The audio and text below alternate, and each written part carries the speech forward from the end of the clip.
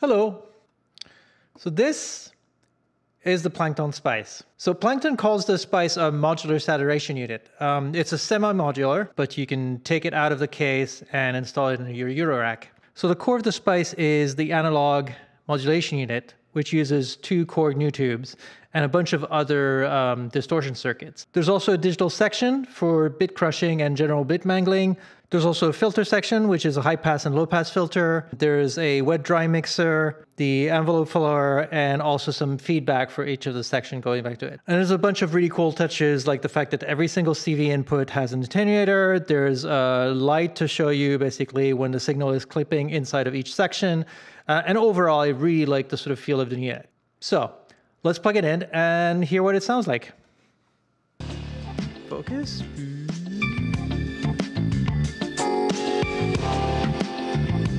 All right, so everything is plugged in. Let's just start the basso over here, and this is the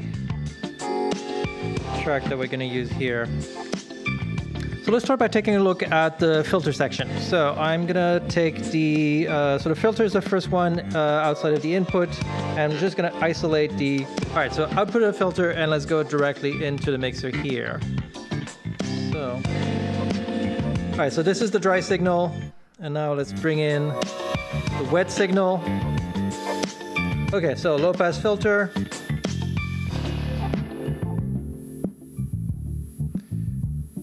One of the nice things about the Spice is the fact that all of the linear slider actually have LEDs in them, and they show you the sort of the intensity of the signal, which is I find really useful. So this is the low pass filter over here, and a high pass filter. And then obviously both together gives you a bandpass filter, right? So if we normalize this over here, so the next thing I want to talk about, so let's get the digital section for now because it's one of the most complex, and let's just jump into the analog section. All right, so let's talk about the analog section first. So in order to do that, let's skip everything else. We're going to go directly from the filter into the analog in, which is over here. And then we can sort of swap the dry signal for the wet signal. And let's adjust the input until we start seeing the light blink a little bit. There we go. I don't know if we can see that. All right, so now this is the dry signal. And this is the wet signal with the drive. So starting by the new tube. So this is a single new tube. So increase the drive over here. Start getting a little bit of that crunchiness. So what's really nice about the distortion unit is the fact that we can do things like this. So take the filter. Okay, so now I have basically just the low end that is sent into the analog saturation unit. So we can increase that over here, get it really crunchy, and then we can bring back the dry signal.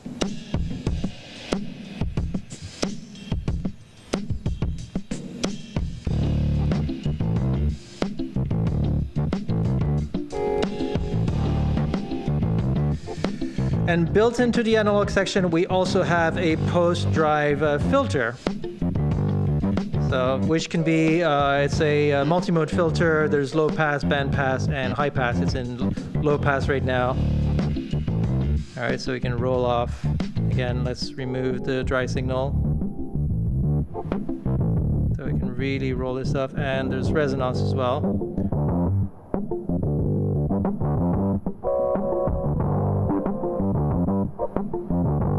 And then bringing the dry signal into the mix.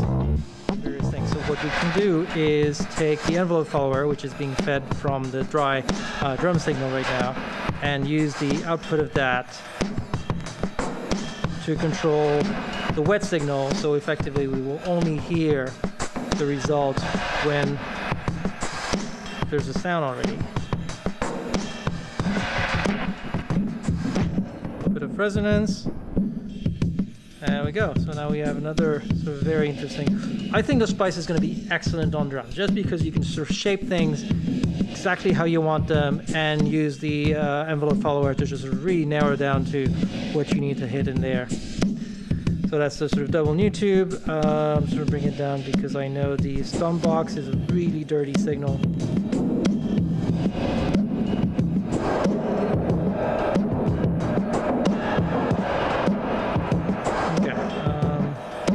And now to make this even crazier is we'll use the analog feedback. So this will basically send some signal back into the chain.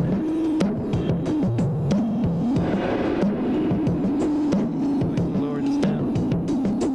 And this is what the sort of wet signal sounds like. Let's move on to the digital section. So in this case, what I'm going to do is I'm going to isolate the digital section. We're still going to use the filter to sort of control what gets sent into the digital section. And then we're going to actually skip the analog saturation unit and send it straight to the mixer. All right, so by default, the digital section works as a bit crusher. You have control over the sample rate, which will go from 12 megahertz all the way down to 1 megahertz. And then we have the bit rate itself, which goes from 12 bits down to 1 bit. Now, what's really interesting about the bit rate is the fact that instead of just going basically 12-bit, 11-bit, something like that, it actually sort of downsample into sub-bits, which is really interesting. So it just cuts off, because the signal is actually sort of 12-bit all the time, it just gets sort of downsampled internally. We can do little magic things like that. So let's just reduce that. So I know it's sort of numbered. 1 is 1 bit, 2 bit, 3 bit, 4 bit, 5, 6, 7, 8, 9, 10, and then this is 11, 12, and there we go, right? So let's go down to fairly low, which is going to be sort of 3 bits, going to be good. All right. And other nice addition, there's a simple filter, because the digital section can actually sort of generate a fair amount of sort of high frequency noise, so we can just roll that off nicely without having to deal with it. And the other thing we can do is actually sort of use the low-pass filter to control the signal that we send into the digital section. So I'm going to do that, and then reduce the sample rate to make it fairly crunchy. Okay, then let's go to drums only.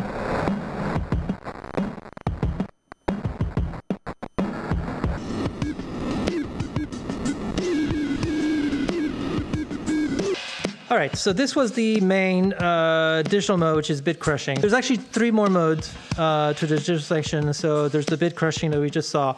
There's also a bit muting, bit inverting, and a bit swapping function. And those are accessible through the main encoder over here. So if I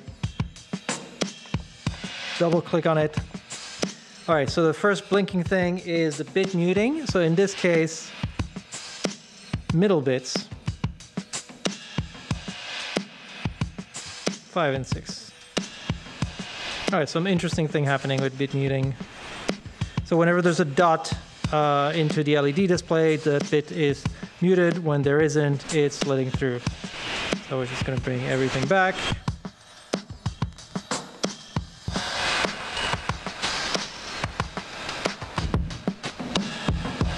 There we go. Okay, let's bring it back to normal. There we go.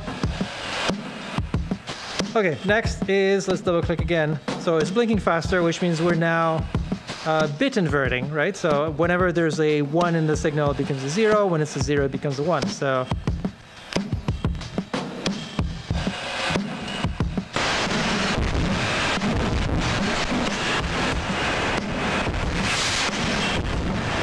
all right, I generated a giant mess.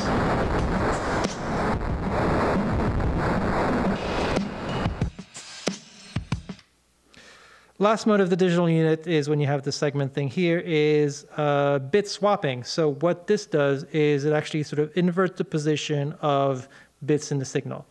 So for example, and then there's a whole display thing that tells you which each of these signals are. So each of these shapes actually corresponds to pair of bits that are getting inverted. Let's just try something random. Okay, so we're rolling it off.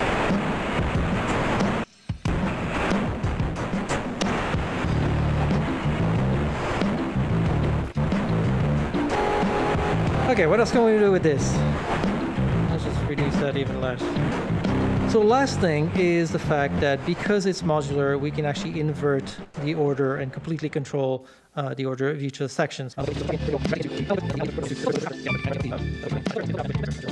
right, so now we have signal comes in over here, goes into the analog section, output of the analog section goes into the double filter, and then the output of the filter goes into the wet dry mix.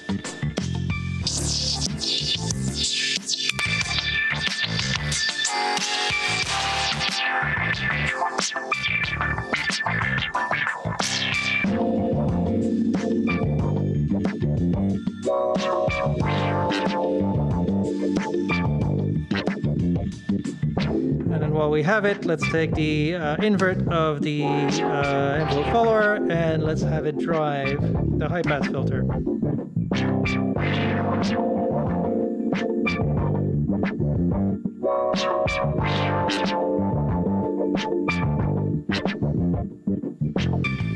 All right, so I think this video has gone on for long enough. I'm definitely going to sort of edit this down to size. This is a sort of interesting exploration. I've done this 3 nights in a row where I've sort of started recording this video and I ended up playing with the spice for half an hour. Anyway, I hope you had a good time. Thank you and merci, au revoir.